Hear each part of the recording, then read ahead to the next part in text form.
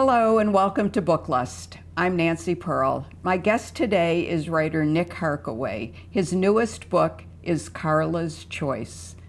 Nick, it's such a pleasure to have you on the show. I have wanted to interview you for years, and I'm so glad it worked out. It's a pleasure to be here. Hi, at last. I'm a big fan. I was a big fan of your father's, John le Carré. And your newest book, Karla's Choice, actually is based on characters and situations created by your father, which I have to say, as a huge fan of George Smiley and the Tinker Tailor books, is how I think of them. I was thrilled that you had done that, and I think the book just really does a marvelous job capturing that world and that voice and those individuals. So, Thank you.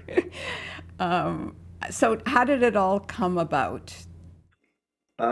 We were talking as a family last year, and I had sort of decided we'd had a conversation about whether we should ask someone to write another Smiley book.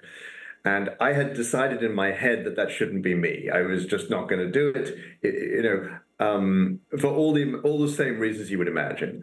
And then my brother Simon in this meeting said, "Well, I think there's, and we've talked about, the possibility we might get someone to do that. Before we talk about anybody else, I think there's a fairly strong argument that it should be you. So will you do it?" And when somebody says that, when they ask you to do it, particularly when it's your family, it's completely different from the conversation that you're having in your head, because it's no longer, do I dare, and have I got the sheer effrontery to do this? It's like, oh, they want me to do this, and then all the reasons that it's hard, it's challenging, it can go wrong, all that stuff suddenly becomes the reason why you should do it. So I said, can I have a couple of weeks just to kind of work out whether I can? And I reread all the Smiley novels, and I sat down and I wrote little bits of stuff, not story, just kind of like you would paint if you were choosing a color for a wall and going, would it work like this? Would it work like this? And by the end of the 2 weeks, I was like, I want to do this. Like, I really want to do this. And thank goodness Simon kind of did that, because otherwise I would have said, no, we should get someone else. So yeah, I mean, it was a surprise to me too, but it's really exciting. When you went back and read the books, how did you decide? Your book, Karla's Choice, is set in between the events of The Spy Who Came In From the Cold and Tailor Soldier Spy. How did you? Was that an obvious place to put the book for you? I don't know if it's obvious. It's certainly it's a really good place for it to go. Oh, Because yeah. you've got in Spy Coming from the Cold, you have the classic book, but Carla is not mentioned. And then in Tinker Tailor, you have the beginning of the trilogy and the first mention of Carla and this kind of construction of the circus as a world, as an infrastructure, as a bureaucracy, as an environment. And it has a history. And that history goes back before Spy Came In From the Cold. But none of those things, is in the original book, because he's not building a franchise at that point. He's just writing novels. And so you've got this 10-year or 9-year gap between these two extraordinary books, and that's enough time to do something entirely its own. You're not just writing infill. You get to say, okay, we can do this, and we can build this, we can break it again, we can go to places, and we can come back again, and all that can belong to whatever story you're telling into that space.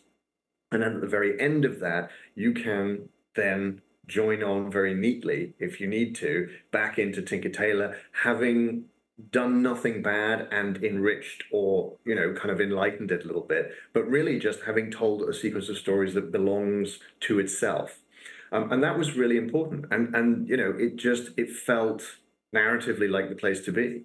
I was trying to think of where else it could possibly be, but that decade where George has left the circus after the events of The Spy Who Came In From the Cold, and then is back in Tinker Tailor, seemed like the place that would give you as a creator and a writer the biggest canvas to work on, because you don't want to be hampered. I think that's right. And then the other thing that I looked at was between Honorable Schoolboy and Smiley's People, where there is also a gap. It's not determined quite how long the gap is. But you could have the stories of Smiley as the caretaker chief of the circus. But when you're the caretaker chief of the circus, you're not the foot soldier anymore. You can't go plodding around into dark alleys and asking silly questions and so on. You have to be above the fight, and that's not nearly so much fun. This is Smiley when he's allowed to go and be Sherlock Holmes, be Poirot, and do the good stuff and be a little bit disobedient. Right. When I was reading Carla's Choice, my thought was, I thought, Nancy, you have not reread The Spy Who Came In From the Cold in like decades. And then I went out and got it. So, I think that one of the things that's going to happen is there's going to be a huge rush on The Spy Who Came In From the Cold, because so much of the book that you wrote plays off of those events. So it comes directly after Spy, and so there's an instinct to go and read Spy, but actually it plays towards Tinker Tailor. It does. It drives you, so my hope is that it gets everybody back into the Smiley stories, which, I got to say, as we look at the world and the place it's in, a discussion of what the Cold War looked like doesn't feel out of place. Right. But also just, because part of the impetus for doing this was that when we inherited the literary estate, we inherited it with an obligation, a request that we try to broaden the audience, continue the audience through time. That's the whole gig for us. Is my dad wanted to be remembered, and remembered as a novelist, read as a novelist, and people talk about, when you say, it's very hard to know which books will be read in 50 years or 100 years. I think with Victorian novels, that's probably true. It's kind of a lottery. But now we live in a world with very kind of structured and quantified markets and attention economies and so on. And if you want something to persist, you've got to steal some attention for it. And the ways in which you do that are kind of knowable and fairly limited. And the most obvious is if you have new material. Mm-hmm. When you were working on the book that became Carla's Choice, your father's books, he was angry about the way the world was. Do you share that anger, and do you think that comes out in Carla's Choice, or was it more frustration? I couldn't decide. He was increasingly angry as he got older, which is always fantastic. I feel in the Smiley novels, he's angry, but he's also driven by a compassion. He sees the human dimension in an impossible meat grinder of geopolitics, and he's interested really in that, in the effects on the people. And he wants to say, how do you find the right action in a bad place? And that theme continues into the later books, but then you also get very specific political angers directed at particular movements, particular moments, and so on. I do share those things. And he and I, for example, we went on his birthday a few years ago. We went and marched on the Brexit March, or the anti-Brexit March. Because that felt like a thing we weren't really cross about. I share those, but I didn't want to try to cross the streams too much in Carla's Choice. I wanted to play into that anger and optimism and despair that comes out of compassion, more than pointing at a specific thing and saying, this is a bad thing. Because transplanting a modern horror into the 1963 is something that can go sour on you. I think it's better you take the story as it is and let it teach what it has to teach about people and compassion hope that that applies in a modern context, which I believe it does anyway. Right. To the extent that, I was sort of adding stuff in there, I wanted to focus attention a little bit on, in the UK, I don't know how it is in the US. In the UK, we don't educate ourselves properly about the history of Central and Eastern Europe. And it Oh, matters terribly now, but, we don't really look at the map and say, wow, the Danube flows from Germany all the way to Odessa and into the Black Sea, and that's the same Black Sea where you can sail past Crimea to Rostov-on-Don and into the canal network there and into central Russia. Like that's a revelatory kind of, a lot of people go, oh wow, can you do that? It's like, yes, and that's a strategic corridor which matters right now in a huge way. And I mean, I have a global security politics degree, and I wasn't, confident on that stuff going into writing this book. I had to kind of read up, and of course now there's an app you can watch the shipping go up and down the Danube, which, by the way, is fascinating, right? I mean, of course it is. wow.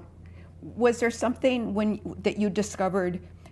So the two saddest books in that whole Carla thing for me are The Spy Who Came In From the Cold, which is heartbreaking, and The Honorable Schoolboy, which is equally heartbreaking.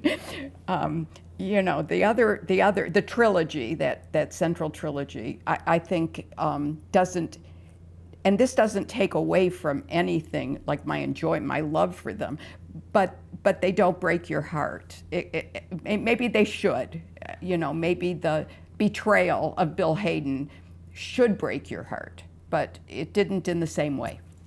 I think they take people in different ways, but yeah, I think definitely that middle story, The Honorable Schoolboy, is it's really interesting, that one, because a lot of the time in bookshops you'll find Tinker Tailor and Smiley's People, but not The Honorable Schoolboy, because it's longer, it's more complex, and then every so often you meet somebody for whom The Honorable Schoolboy is like the only book. Like everything else is building to that, or the consequence of that, and The Honorable Schoolboy is the defining le Carré novel. And I had to look at that, and I had to look at Spy and Murder of Quality and To Call for the Dead and so on, and say, okay, where am I? What are we doing here? Because when you look at the first three books, they are shorter, less immediately complex.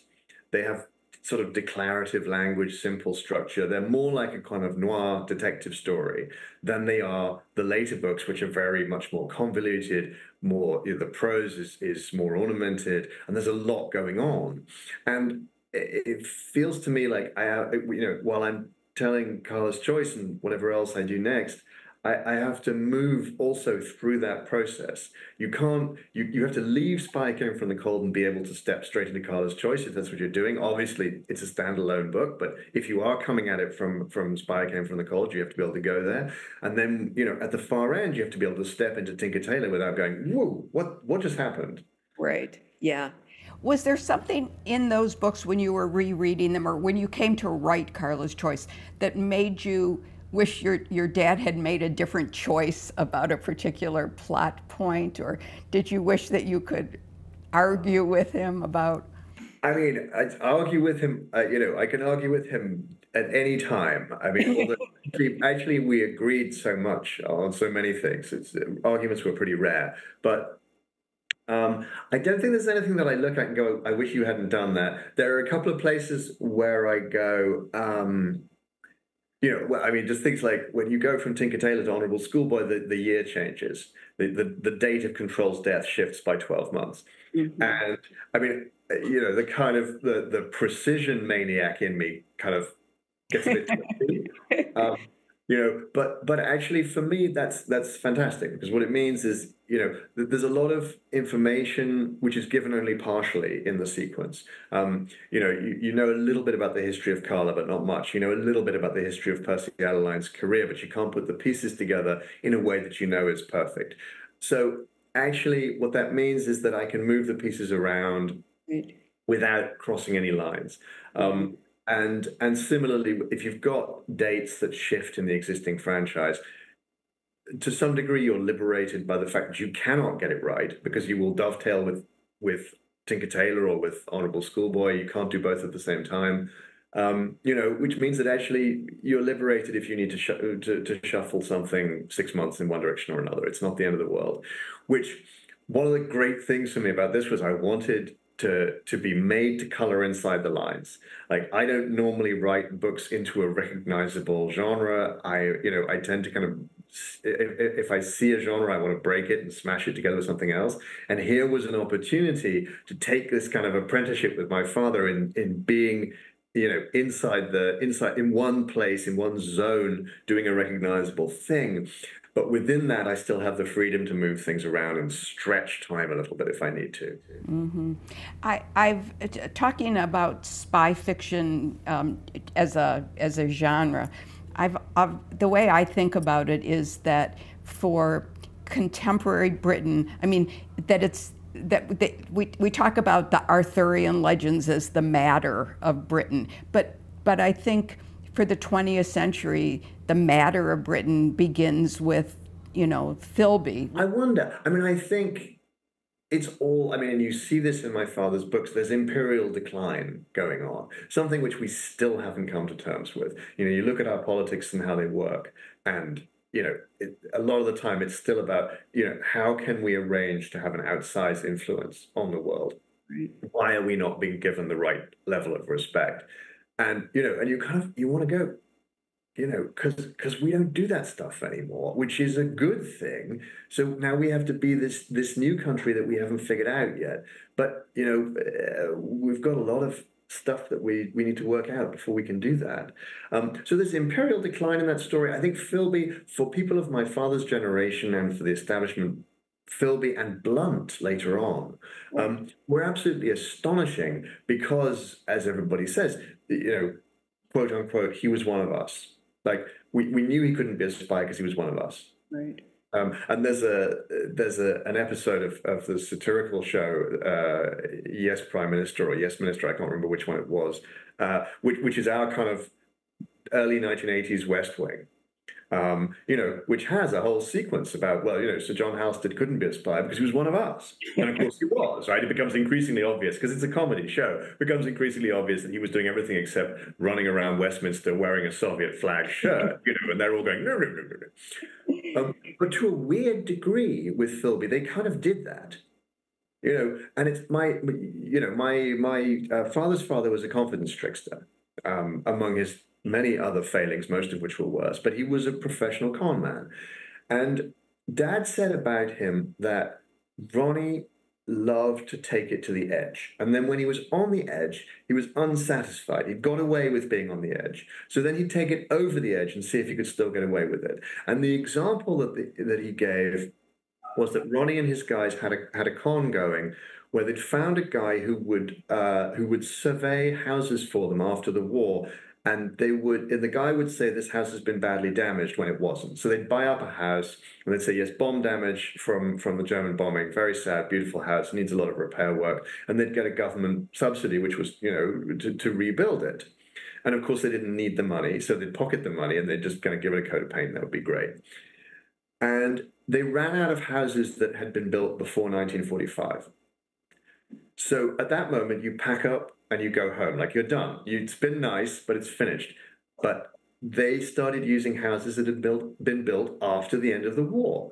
And lo and behold, all the police in London fell out of the sky and they were all arrested. You're like, well, of course you were. What did you think was going to happen? You know, but Philby was doing that with spying. He was like, well, if I do this outrageous thing, right. Yeah, you know, will the universe still love me enough to let me get away with it? How about if I appear on television with I don't know, with Stalin? Will that do it? You know, it's extraordinary the degree of kind of, and that's actually very common with those kind of flamboyant spies.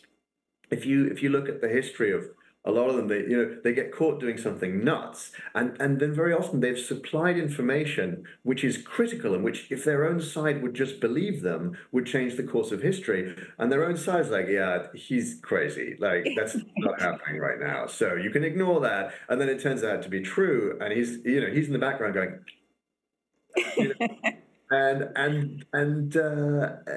they're just going, oh wow, we thought you were just drunk in a bar in Lisbon. We had no idea that was true. It's the relationship. I'm fascinated by this at the moment. The relationship between the agent handler and the agent. The agent handler doesn't trust the agent, and vice versa.